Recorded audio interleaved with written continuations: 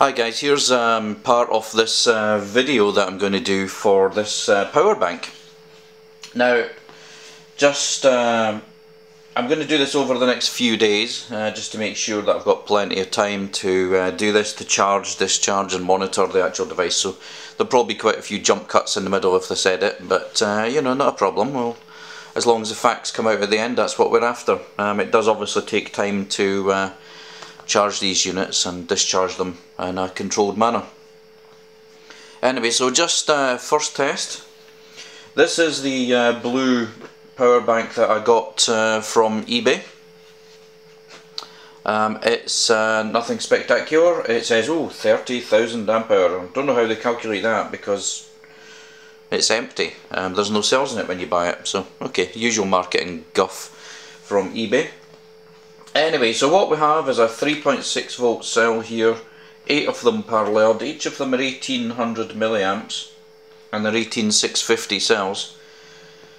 At the end we've got a little LCD, a little boost converter and a charger here. Now, initial tests with this charge control, this monitor, USB monitor, it's quite interesting actually. Each of these charge ports, each of these two charge ports on the end here can take up to 1 amp of power.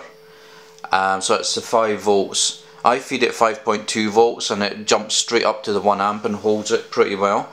It will drop off towards the full capacity of the charger, of the battery. But anyway, 1 amp on each of these ports. Or if you plug both in, you get 1 amp across both ports. So there's a 1 amp limit and it does power share between them. So one goes down to about 3/4 amp, one goes to 1/4 amp, so it's a little bit of power sharing going on there. But theoretically you can charge this device at up to 1 amp if you've got an adequate power supply. The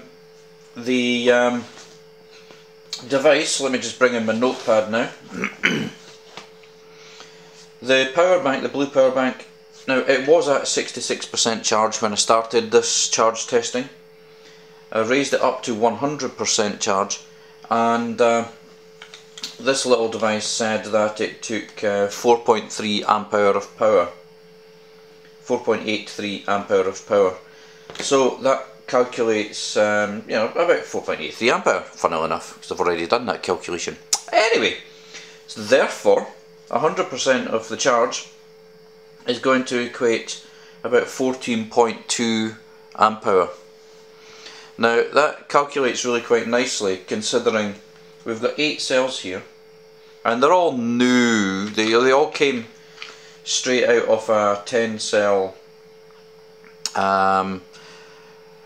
third party sort of eBay or Amazon purchased laptop battery. Brain went blank. So these are all theoretically new cells straight out of a brand new laptop battery I've just split down. Now the laptop pack cost me just under £10 and I got 10 cells which claim to be 1800 milliamps.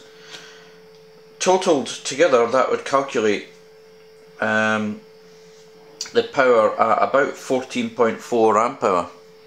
Well, that's interesting because I'm measuring 14.2 on the charge as a theoretical based on that 34% of charge, so looks like these batteries are performing in the zone, certainly where I would like them to be.